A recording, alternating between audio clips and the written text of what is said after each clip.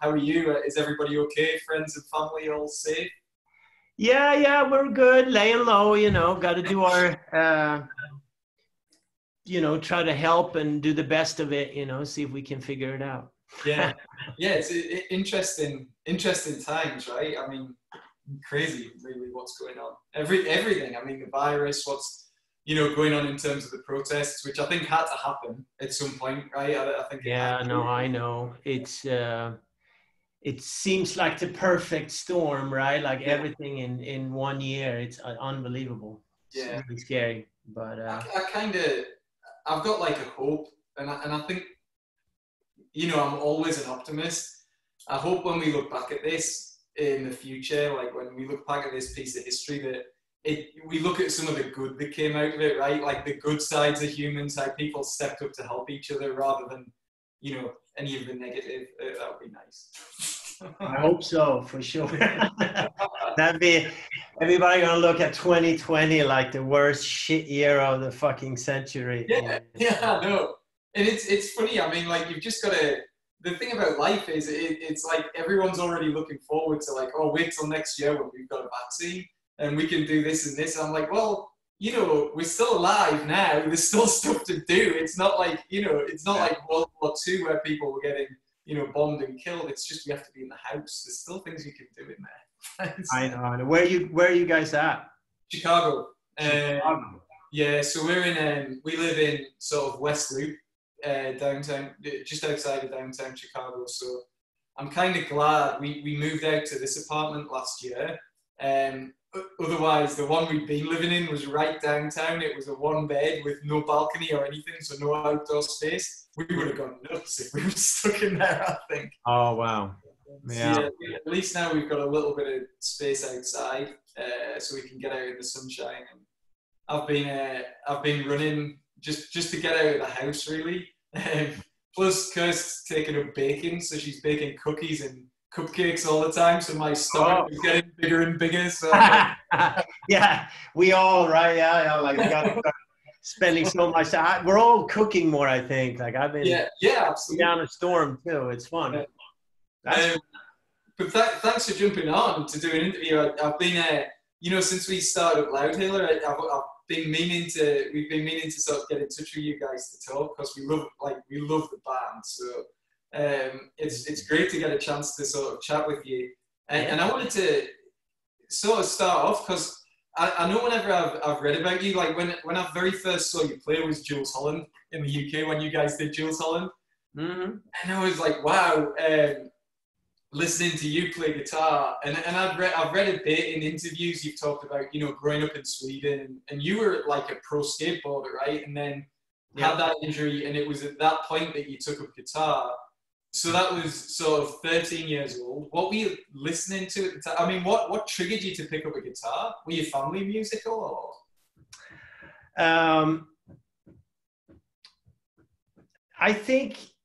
Rock music, or like here, at that time it was very limited how you could hear, someone had bought a record or in Sweden, I think there was like one radio station that played music, so it's very limited. And I think the first time I really felt like rock music had some weird effect on me was probably Beatles, She Loves You. It was really weird. Like I heard that and I was just something about them screaming and like when they were singing it and it was just something so rough around the edges kind of vibe about that I really liked. Yeah. But and we can talk about Hendrix and all that stuff, but I think when I had picked up a guitar, and like you said about from the injury, skateboard injury, and I really wanted a guitar. And I remember going over to a friend's house, and he had bought a Van Halen record. It was, I think it was Women and Children. I'm really bad at Van Halen. I'm not sure. It was a green cover, and on there, and I just couldn't believe like the sound of the guitar and and in my little hometown, there was like a record store where you could buy used records. Yeah. And I didn't, I knew so little about music and who I should listen to. And it was really cool because I walked down there and there was this old man having, sitting smoking cigarettes all the time and selling old records. And I asked him, I think I probably went down there to try to buy that Van Halen record. Yeah. And he said, you shouldn't listen to that shit. You should listen to like this stuff. And he gave me a Rory Gallagher. Oh, really? Yeah. And we're not getting, he sold it to me. And the super cheap was used record.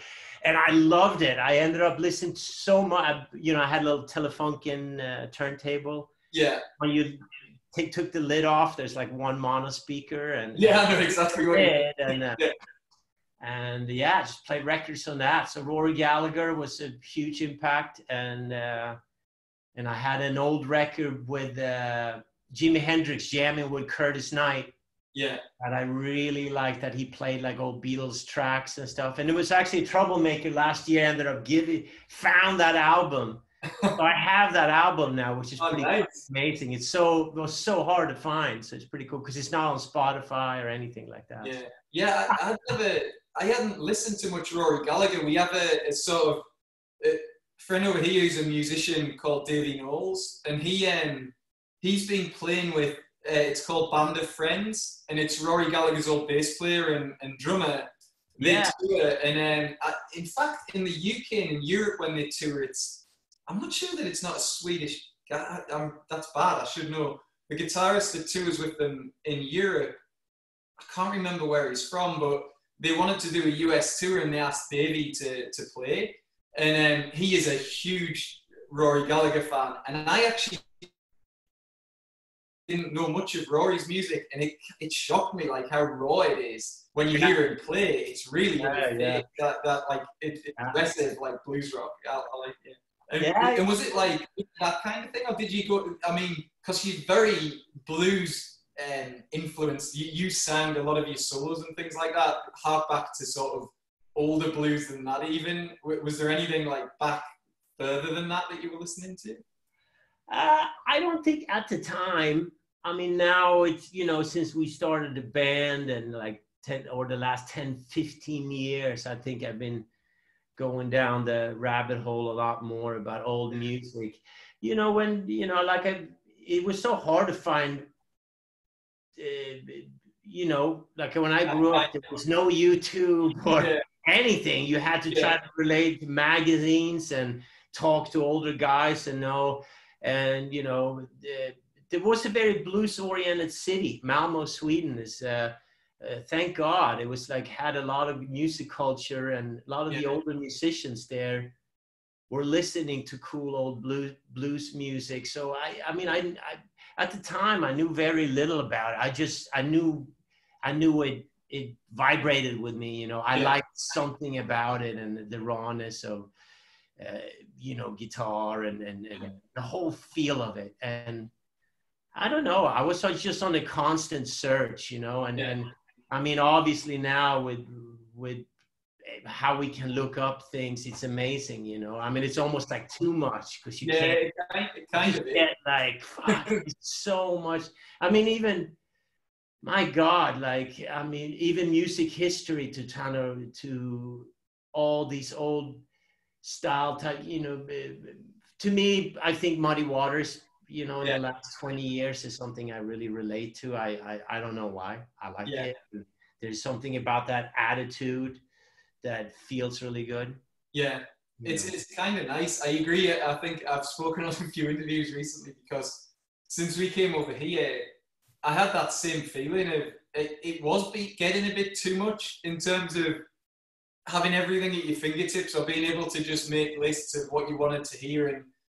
So then I've gone back to like vinyl and listening to stuff because it's a different, I mean, I've said like people talk about the sound of it and there's something to that, I think, but also it's just a bit more of an experience, putting a record on and listening to it from the beginning to the end, the way the band recorded it. I kind of like that experience of listening to music, and you find a ton of tracks that you would never have probably listened to otherwise. By doing that. I mean, that was our whole attitude with Vintage Trouble when we Yeah. started it. You know, it was really to. I mean, we were not like, oh my God, we have to play on old amps and all this stuff. Yeah, yeah. I mean, the fact of us going down and really just playing live, and I mean, all the Bomb Shelter sessions was done live together. Yeah. I mean, some of the songs Ty even sang right there when we played, you know, like when that album, it comes across so much. It's got the feel of a live album, like as though it was recorded in a venue, and I know it was in the studio, but yeah, it was just. I was going to ask you about that actually, because it was obviously just you guys playing as a band in the room, right? And no tracking effectively or minimal. No, nothing. No, I mean, it wasn't really meant to be an album originally. We had been playing for a while together, and a friend of mine owned that recording studio at the time. Yeah. Called the Bomb Shelter Studio. So that's for and it's actually Eric Kretz from Stone Temple Pilots. I was working with him on some other stuff before Vintage Trouble, and you know, I called him and said I started this new band, and I told him, could we come down and just set up and just track for a day, and because we wanted to hear how it sounded, you know. We got really lucky. It was we put in I mean, that album was done in 2 days, mixed. That's crazy. yeah, it's great. Yeah. It lived with us for a long time. It's still living with us, of course. Yeah. And, we just had a 10th anniversary of the record not long ago, you know. Yeah, it's pretty amazing. 10th anniversary, right? Because that was 2011 when you... Well, we made the album 2010, so... 2010, and then released it. Yeah. And how long... I'm sorry? How long were you playing together before you went in and recorded it? You did quite a bit of live stuff, didn't you, right before? We have been together for about 3 months.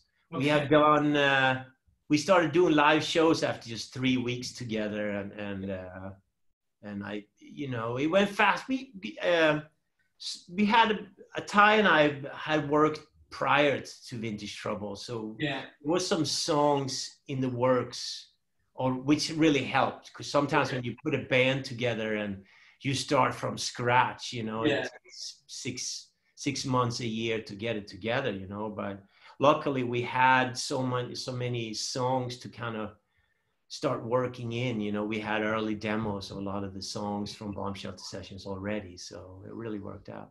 It's funny, isn't it, that kind of, there's always that intangible with a band when it just works, because obviously you guys were playing in another band at the time, and so the two of you were there, and then, you know, obviously once you brought in Rick and Richard, there was just something that clicked. Clearly, I mean, 3 months and then you record a record in 2 days. They just worked. And there's always that kind of, you know, just intangible piece with the personalities fitting right and the right people at the right time, I guess. Yeah, I mean, it's always a dream to make that happen. You know, even ever since I was a little kid, you know, like we were talking, I started playing guitar. I always dreamt of being in a band, you know. There was something about, I mean, it's cool, you know, try to be a fancy musician and all, but there was something about being part of a band, you know, like a gang, you know, and when you walk in a room together, they all know you're a band. There's something about that I really still love, you know. I think it's great, and I always liked bands too, you know, when you can start hearing all the personalities and stuff like this. Great. Yeah. Like back when you started, was that so when you started playing, I've spoken to a ton of different guitarists. Were you like just obsessed? Was it that obsession as soon as you picked up a guitar? Like, did you like just play all the time? Was it just... Yeah, it was crazy. I literally, I remember being in school and just running home. That's all I wanted to get to the guitar. And I didn't really, you know, like I said, now it's, you know, you can just log into YouTube and get 50,000 guitar lessons, which is awesome. I mean, I use it all the time now too. You're trying to figure out new stuff. But at the time, you know, it it was just exciting to even figure out how to tune the guitar and be like, I remember calling my mom at work and I think I got it. I think I tuned the guitar, you know, but yeah, it's mad obsession, mad. I loved, you know, it was all about electric guitar. Like it was something about an amp and like the interaction, feedback, and like, it's amazing. Like I loved it. I still love it. It's all I ever do. Yeah. And when did you start? So when did you first play live? Was that a goal for you straight away to get in a band? Yeah, but I was terrible, you know, like I mean, really bad. I mean, it was so. My first show, I had bought a guitar that was. It kind of looked like the old Dan Electro in a way, a little bit. It was really messed up, and it was called a Mac 45. I have no idea what that is now. It's really cool, but I already then figured out how to plug multiple amps into each other to get more distortion. I remember my apartment building, the balcony was facing the school, and I was on the 6th floor. I told everyone on the lunch break, told the whole school to come out to the schoolyard, and I put all my amps there, and I did my first show. You know, I just made mad noise, you know. And it was so cool. I just like, that's it. I'm doing this, man. I like it. So I guess talking now. So in lockdown, I mean, I've talked to a lot of people about, you know, how they're doing. You released a new song. While a lot of you were in lockdown, so how did it work? How did you do it? Were you all just tracking from houses and then put it all together? It sounds like a difficult process to me. Yeah, no, I mean, you know, we're lucky that in today's world, it's with technology, it's amazing to. I mean, even us talking like this and so recording equipment is so much better now. And, you know, we're actually working on a whole new record. Like we were supposed to spend a lot of time in February and March anyway to write music. And usually when we make demos, we all work at home and, you know, someone instigates the track and start making kind of a template for a song. Basic track, and then you email it out to the rest of the band and hope that someone likes it. And so we were already kind of spending a lot of time doing that. Outside In was a track like that. I sent you initial kind of thing to the band, and I didn't know if they were picking up on it or not, but Ty did, and made obviously an amazing melody and to the lyrics to the song, and it was cool to me. It was exciting about that song, especially now, was that it felt very much like old vintage Trouble. Like everything went so fast. Sometimes when we work on songs now, it takes a long process. You know, somebody come up with a melody line or a couple of chord progressions, and then you start talking about beat, and everything goes back and forth so much. But Outside In, I think we were all done in 2 days, which was pretty cool. And we're like, okay, fuck. So, you know, I think it was Rick who brought up, it was like, we should really, if we're recording the song for real in our rooms, and like, put your iPhone on and record it, you know, and then we'll take all the tracks and we put it together and we put it out. It sounded great. That was really cool. And you know, obviously the lyrics about it at the moment, I think, I don't know when it got finished. I don't remember now if it was in late March or April, something like that. And already we've been in a lockdown for so long, and you know, I really like the lyrics that Ty made for the song for it, because that we were talking a lot about it, how it feels to be locked up, you Locked in. know, Yeah. and thank, you know, I'm lucky I have a family and so I have people around me, but a lot of people were locked up on their own, you know, Yeah. and it's a long time to be by yourself, you know. It is now, right? I was thinking about it the other day. Like for me, it's coming into 11, 12 weeks since they shut the office, and I think a lot of people are in the same position. But Yeah. yeah, it was a very sort of relevant song for the time. And Yeah. I was going to ask you actually. I was interested in like generally how you guys create, because I think I've seen you in interviews before saying, you know, Ty is obviously the primary song, but is it the case that it typically works like that? Like the band will all have different ideas, someone brings something to the table, and then you all just jump on it and sort of Yeah. build it out from Yeah. there? I mean, it has changed a lot since we started as the band. You know, when we started the band, like I said, there was a lot of songs that we had done before, and the process was very similar to now. You know, you everybody sitting at home, and I mean, Yeah. I don't know if you can see Yeah, this. it's around. This is basically like I spend 99% of my time in here, and that's it. You know, you're trying to come up with, but at the time when we started working on music together, I think, you know, we ended up meeting a lot over at Richard's house. He has a recording, or not a rehearsal studio in the back of the house. And we spend a lot of time there. You know, music come out a little differently when you just sit around and jamming out, you know, like for instance, a song that really came out of early stages of Vintage Trouble in that kind of vibe was Nobody Told Me, because that was, I think it was pretty much done in half an hour in Rich's studio. You know, we just start playing it.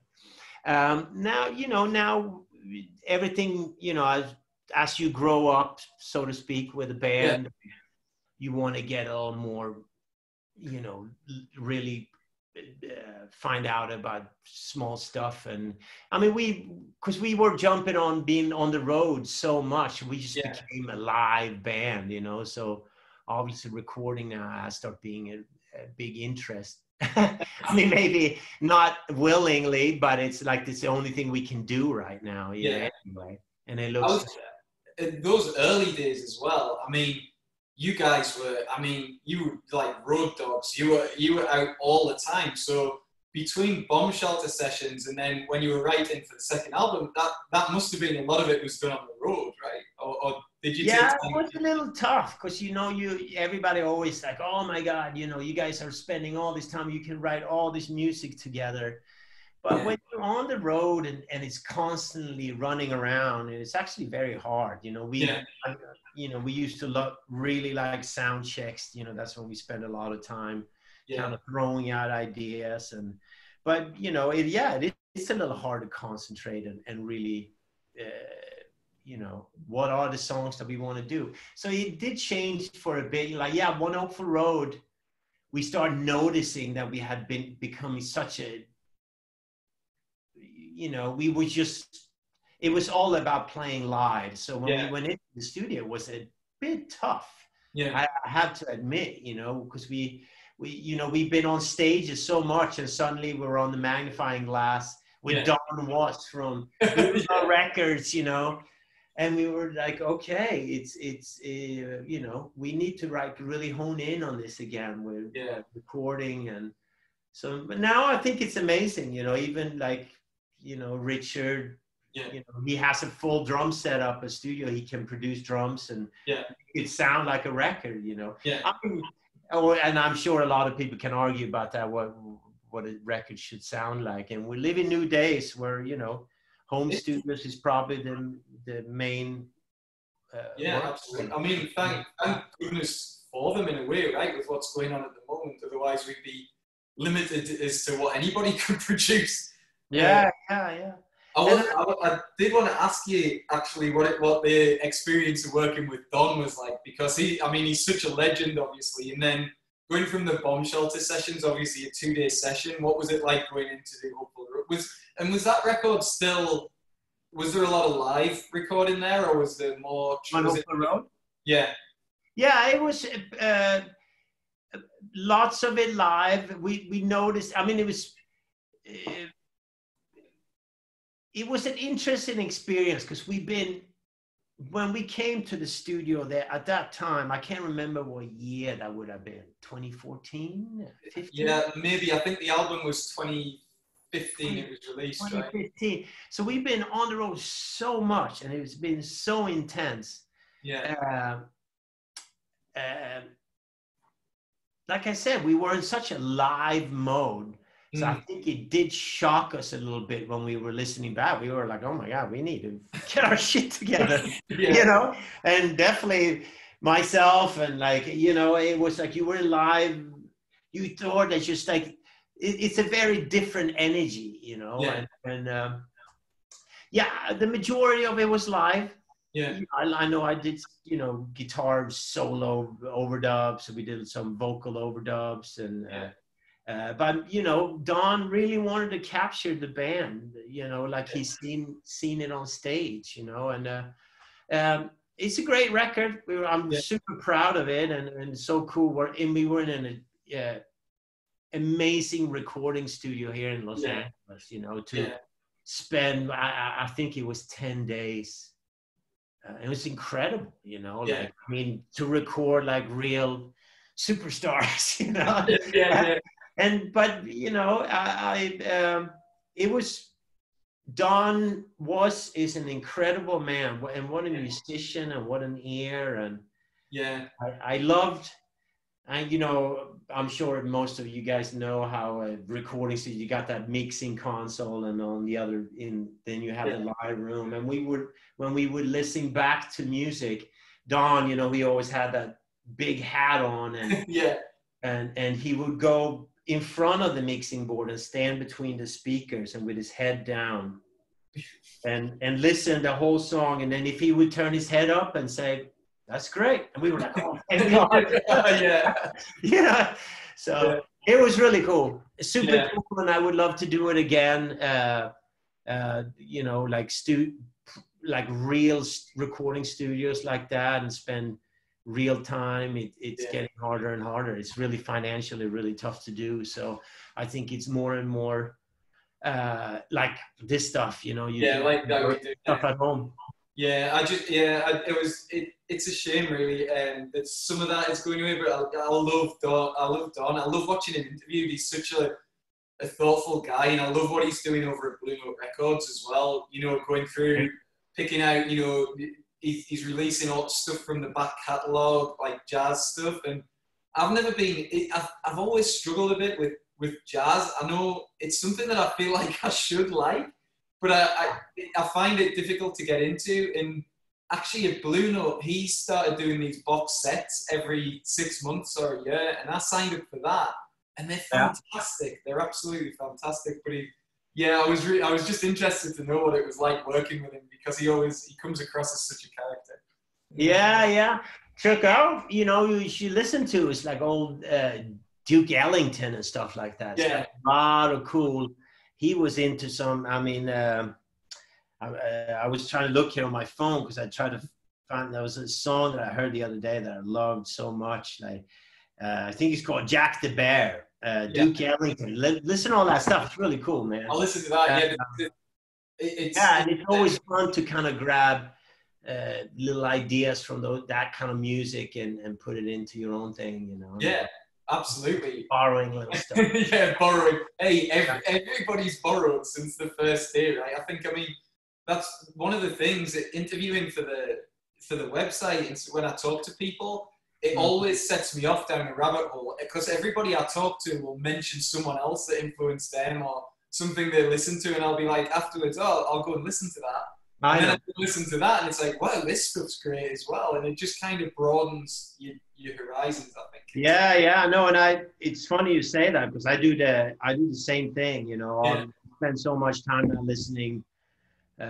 Since we're home so much, every day I'm trying to do. I live kind of close to the mountains here in Los Angeles. Yeah. Every day I kind of go on a long hike, and I put my earbuds in and listen to some podcast or some music. And yesterday I even found a young girl called Madison Cunningham. I don't know if anyone of your listeners heard her, but I couldn't believe it. Like, Yeah. she's so young, and yeah, listen to it and think, Yeah, well, I'll give it. guitar player, singer, and she sounds like a mix between Jeff Buckley, Lindsey Buckingham, and I mean, really cool stuff. Yeah, I'll give that a try. Yeah. And then, so, and that kind of feeds into nicely, because I think then when you guys came back after Hopeful Road, then that was a very different, I mean, those albums were produced, right? I mean, that was a very produced sound and a very different sound. I really sort of like the fact, and in respect of the fact that the band, you guys weren't afraid to go somewhere else that you felt like going.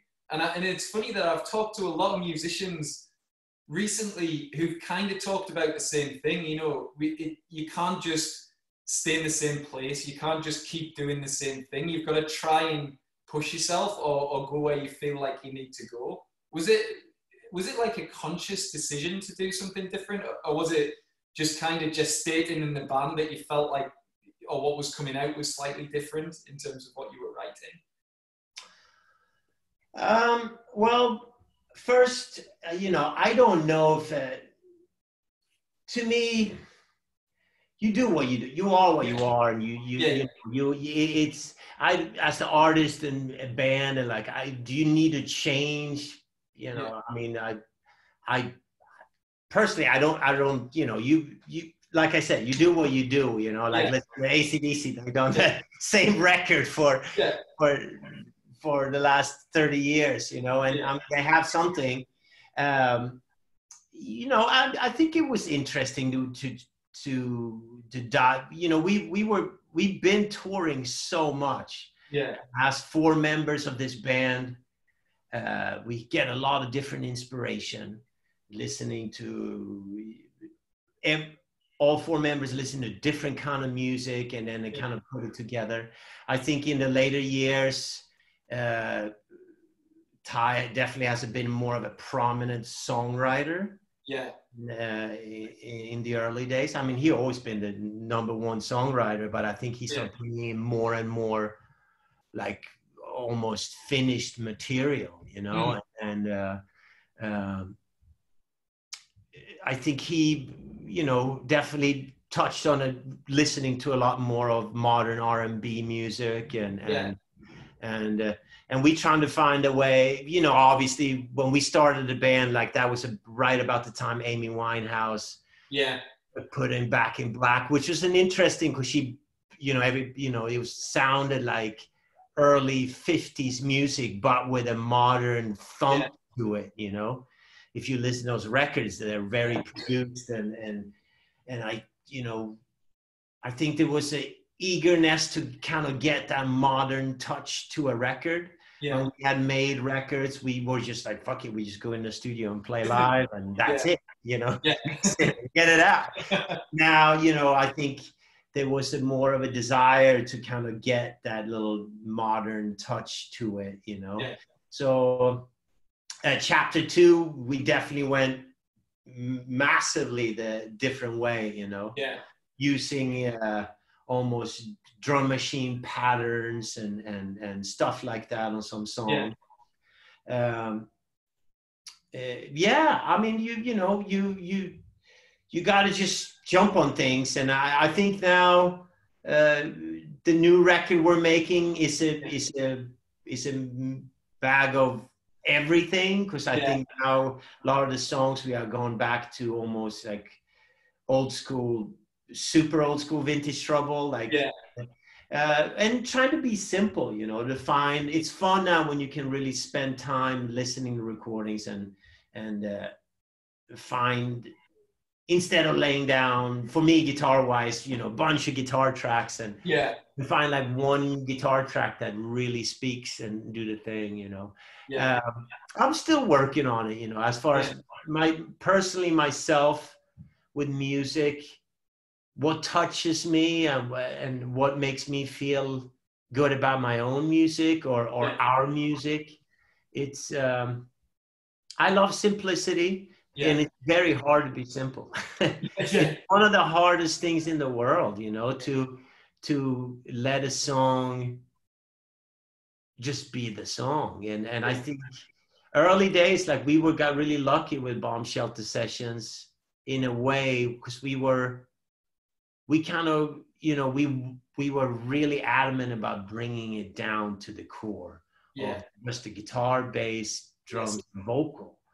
You know, now there's definitely new instrument, you know, the keyboards, and, you know, Ty plays a lot of trombone these days, you know. They're getting really good at it. It's really cool. So, you know, he's bringing in a lot of horns now into the tracks, because he's just playing trombone, which is really cool, you know. And I think you're right though. It's funny about the simplicity point. And I got to interview Tyler Bryant the other day, and we were talking about Kirsten and I have been sitting that weekend, and there was a live stream on of this. There's a lot of live streams, like music going on at the minute, and there was a live stream of an old like Tom Petty and the Heartbreakers concert on there, and that was what they were the best at, right? And sometimes I feel like I don't mean it as an insult when I say, you know, you watch Tom Petty and the Heartbreakers, and the music is so simple, and that sounds like an insult, but it's not, right? Because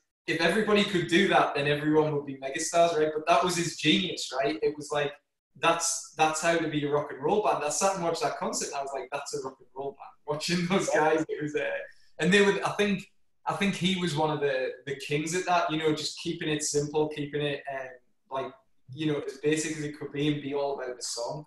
It just sort of hit me as I was watching it that night.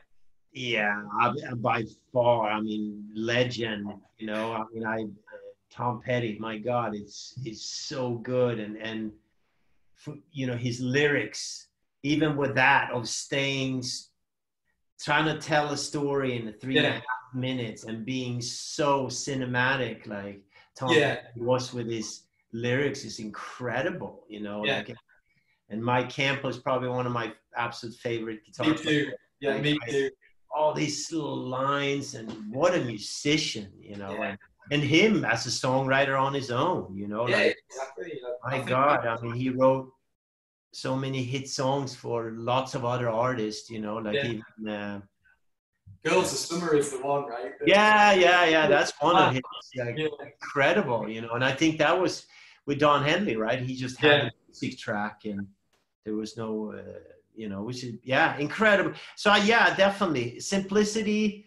Being a songwriter is really hard, you know. And me personally, I never been a lyricist or things, so I love working with singers. I love making music or tracks, you know. I guess you would call that, because it's like, you know, you would give it to a singer and they would put their melody and stuff on it. I love that interaction. And I always love working with Ty. He's you know, and he writes his own songs, stunning, you know. And he's definitely the #1 guy in Vintage Trouble when it comes to songs, you know. And I love it. I've been spending so much time now, obviously, even on my own stuff, and trying to figure out what, because, you know, I have all the time in the world now. So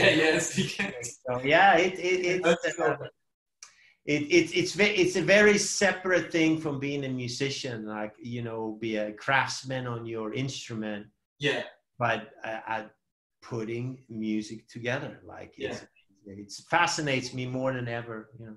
It really is. I'm really excited to hear the new album now, because I think that's what's interesting to me as well, is, you know, you guys haven't just stayed in one place. So you've seen the band sort of evolve through the EPs, and now, you know, it's interesting to hear me say that the new one's going to have a bit of all of that in it, and that's kind of exciting, because I'm hearing it. No, I you know, definitely find some bit of the rawness back into it, and our original roots, when it came to the band, and that was truly 50s rhythm and blues music, you know, the stomp, that was something that we all connected with as 4 members, and that was, you know, some like early Little Richard, Ike and Tina Turner. Yeah.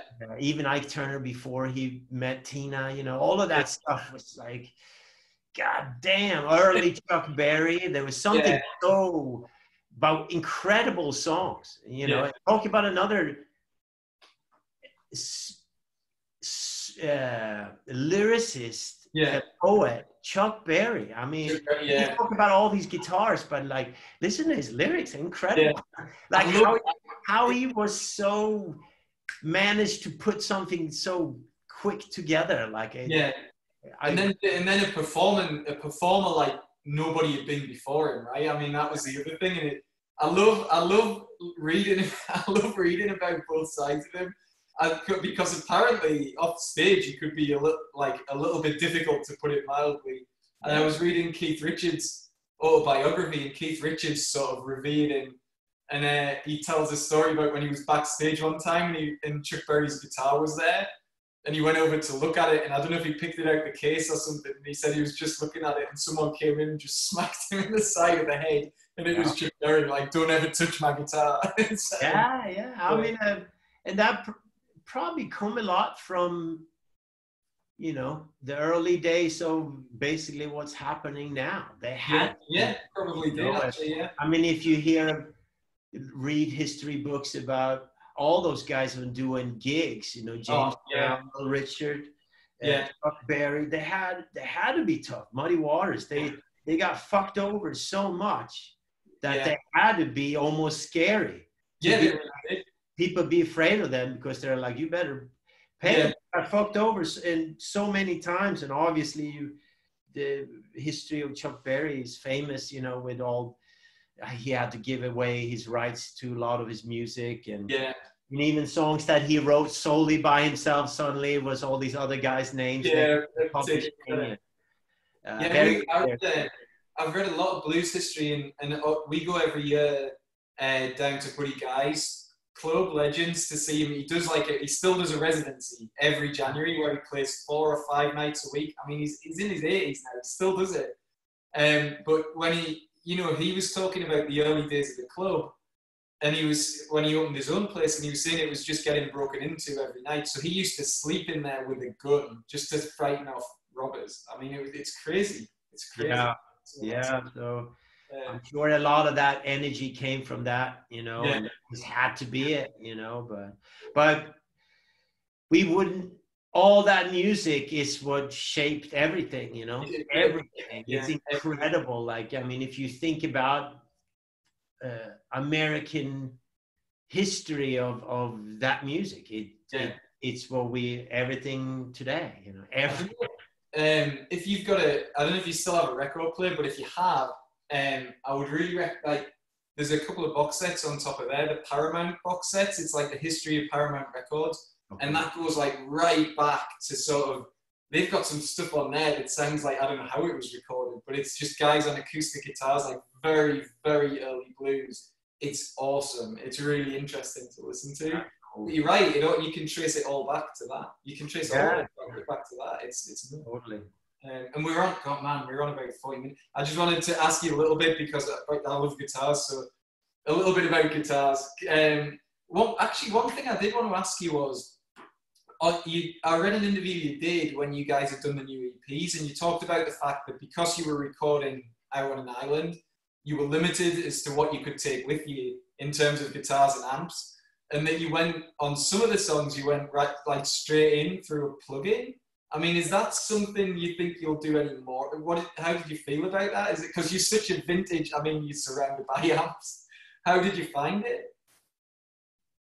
Yeah, I think, you know, like I said earlier, technology, it's changed so much, getting so much better, you know, like, I mean, to be honest with you, even the song Outside In, it's a lot of guitars on it. It's all, it's all direct DI. It's straight in. I mean, if I sent that demo, I would, to the band, the music track, and I didn't really think they would like it, to be honest with you. And then they liked it, and I was like, oh, fuck. So, and then I tried to redo it with real amps and stuff, and I was like, I actually like the intention of the original energy. I just left it. I think it's, yeah, I do both now. Yeah. It depends on the track. Some of these, because the more modern sound, when I say modern sound, Yeah. like when you hear on pop records or Yeah. modern R&B records, it's a lot of beat, bass, and vocal, right? And Yeah. then the rest of the shit is in the way in the background. Yeah. So it takes up so much space. Yeah. I found sometimes when we working on tracks that are a little more modern sounding, I usually do DI guitars because it doesn't take up so much space in the track. Yeah. And even now, you know, I got way more. I'm way more interested in the. You know, I used to be all guitar. I don't give a fuck how they put a song, you know, how you put a track together. Yeah. But now, obviously, that changed a lot, and I even find, you know, with amps and when you track with vintage amps, you ended up shaving so much off to find a place for it in a mix, you know. Yeah. So it depends on the song, but I use all of it. I use DI, I mic old amps. There's ways now to even use old amps, but kind of bring it into you digitally anyway. Yeah. It's really cool. Yeah. So yeah, I'm trying not to be afraid of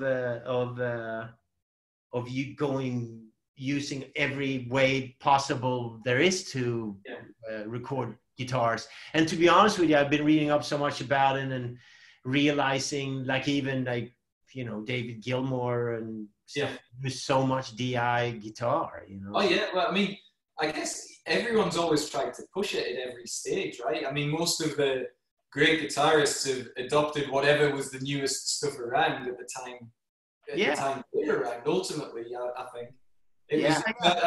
Maybe, I don't know if your listeners or whatever, when we say DI guitar, that means that basically, if you don't know what that means, plug it straight into like a mixing board, not using an amp, and just go and just basically get the guitar sound, and it can be very interesting. You know, obviously one of the most famous guys when it comes to that is probably Nile Rodgers, that people would know for his guitar playing, and that was all DI.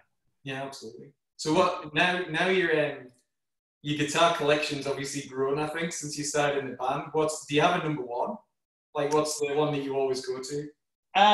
Well, you know, I have what's called a number one Les Paul that we started the band with, and it always was the go-to guitar. Now I actually put it away a little bit. It's been around for so long. So Gibson, I actually got a new guitar from Gibson that is kind of just like number one, but it's a new one that's really nice.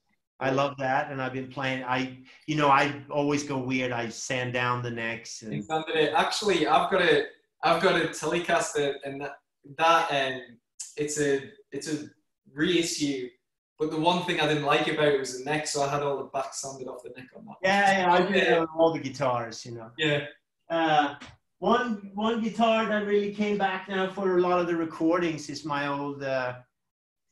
This is Gretsch Custom Shop. A sweet dear friend of mine, Steven Stern, who's the master builder. He made me this guitar, and you know, I have my name on it, and even the Vintage Trouble logo. That's awesome. I remember you posting about that when you did it. Yeah.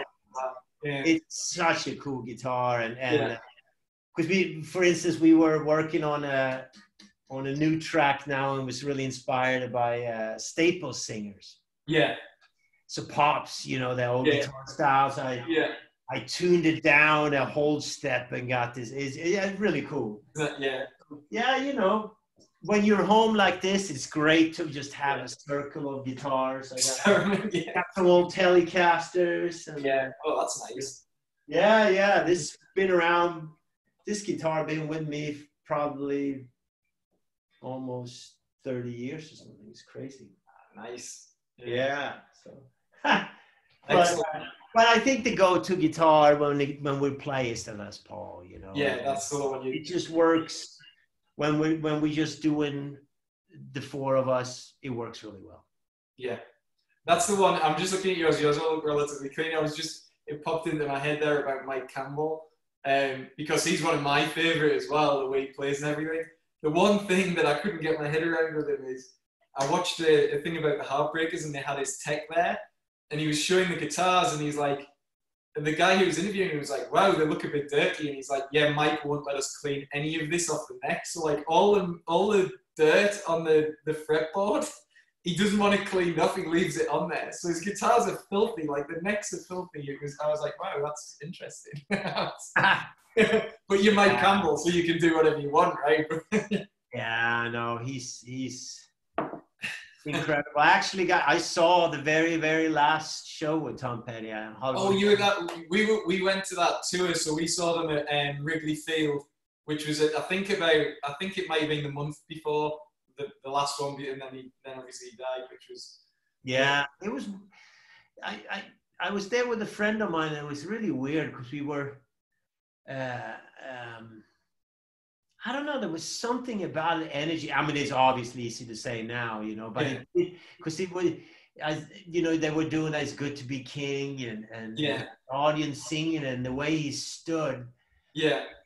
I mean, it was very eerie. It almost felt like he was saying farewell, you know. Yeah. And like, I don't know, just a couple of days later, he passed. Yeah, it's kind of sad, isn't it? I mean, when you hear back that he was effectively playing that tour with a broken hip, I think they said, or something. I mean, that was why he was taking the painkillers, is because I think they said he'd had an injury and it had progressed because of how heavy the tour was into basically a broken bone. He didn't want to postpone, so he just kept going.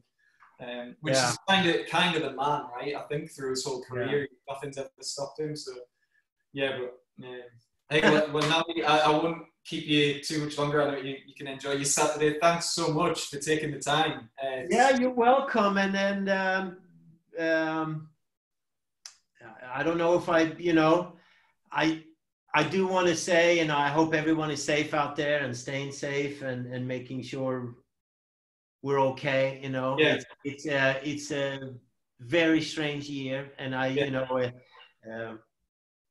can definitely say for us as a band, we've probably been really up and down for the last couple of months because it's been emotionally very strange. Yeah, I know we all musicians are in the same boat, that it probably looks like we can't really do proper touring and performing until 2021. The earliest. That seems like it. Yeah, and it's but we, you know, I just want to say that we're doing our best. We probably gonna start doing some streaming shows as well, for sure, because we miss everyone. We miss playing together, and we can't wait to play some of these new songs. You know, a lot of this stuff is feels really good. I bet people will be excited to hear that, and it's been great watching. You know, you guys it's such a dedicated fan base, like with the Troublemakers and everything. It was great to watch them recording the track, you know, doing their own version of the track. It was awesome. Isn't that cool? I know. Have you ever seen that when they made that The World's Gonna Have to Take a Turnaround? I mean, that was just incredible. I was in tears, you know. And even now, when they did the video for Outside In, so good. Yeah, I mean, Troublemakers. I mean, they're bigger than the band for sure. You know, they got a instinctual fire that is just incredible. I love it. It's really cool. It's great. Well, let's hope that it's not long. I keep saying this on all these interviews. Let's hope it's not long before we're all in like some sweaty venue again together. Everybody together listening to music. That first time, I've said this to a couple of different people as well, it's like everyone's locked in at the minute. Can you imagine like that first time you step back out on the stage again? I'm thinking for like the audience and the band, it's going to be something special, I'd imagine. Yeah, I mean, this is the longest we've been home in 10 years. Yeah. Yeah. I've never been home this many months. Like, you know, we usually on the road so much. So it's just, I mean, for a while I was really freaking out, but you know, you find your ways to deal with it, and you know, hopefully we won't be too rusty when we get back on stage, and we have all these new things that we kind of, you know, this is the time to learn for everyone, you know, like to really hone in on your stuff, and it's been amazing for me. You know, I'm reading up so much about guitar songwriting and music, and it's really fun. Excellent. Yeah. Well, thanks again for taking the time. It's been a pleasure speaking with you. All the best to you. Have a good weekend. Take care. Bye-bye. Bye.